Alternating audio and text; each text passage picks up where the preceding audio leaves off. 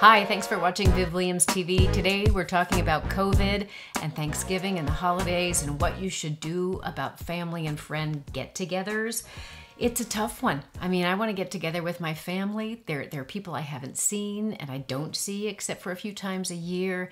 It's just a sad thing. I love Thanksgiving. It's everyone's together and happy and there are no gifts. You don't have to worry about all that stuff. It's as far as holidays go, it's pretty relaxed and I love it. As you know, I love to cook, so that's even a plus. But I checked in with Mayo Clinic on the Mayo Clinic News Network, and here's what they had to say about what you should do for Thanksgiving, what you should think about as you're making the decision on whether or not to get together with family and friends. They say that people are most contagious for COVID right before you get symptoms, so you can feel totally fine and still spread the virus to people who should not get it, older people and people with underlying health conditions. You never know who's not going to respond well.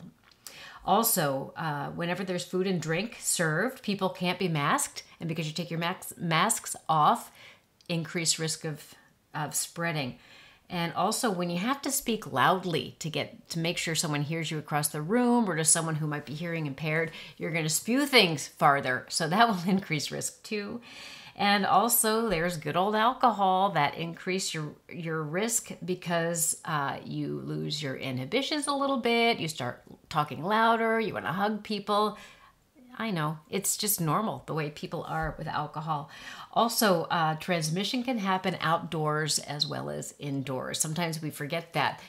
Just because you're outdoors doesn't mean some of your particles can't end up on somebody. So those are some of the things that Mayo posted on the Mayo Clinic News Network that you might want to consider as you are making your plans for Thanksgiving.